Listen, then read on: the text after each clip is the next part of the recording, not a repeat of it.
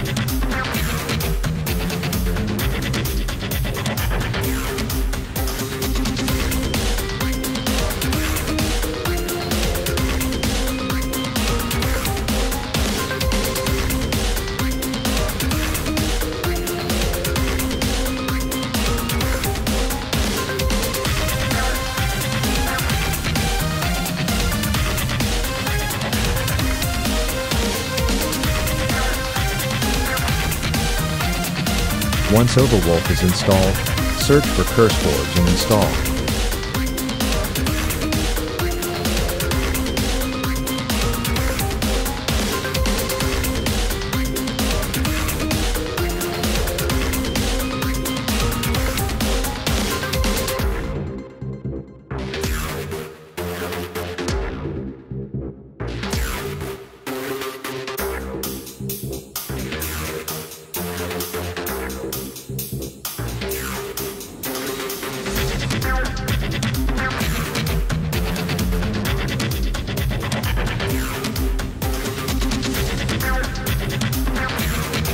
I don't know how to use the current version of CurseForge, so I don't know how to switch between Classic and Retail at the moment.